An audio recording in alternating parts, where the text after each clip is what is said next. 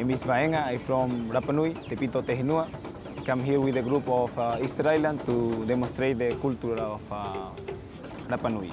Yeah, we have the different tattoo in Rapa Nui, traditional, new, but we mix it with the old traditional, and with the new one we mix it and make different tattoos. The ones on my body here is I mix it. They are like a spirit, but I mix it with a weapon also. And these both represent my two brothers.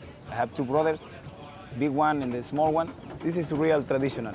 This having this because they call Tangata Manu. That means one of the ancestral competition we make in Rapa Nui is the competition of the beer men. It's really we cannot make now that competition because it's too dangerous. They have like a New Zealand different with the Samoans and different like the Rapa Nui. I think that is because when we are separate on the Polynesian, we start to make all style, you know. Because New Zealand, when the people ride to New Zealand, they a lot of wood, you know. In the island, a lot of stone, you know. It's different, and that's for me is like the explication of the different tattoos. Aroha nui, i ora na tatou, ka koa korua.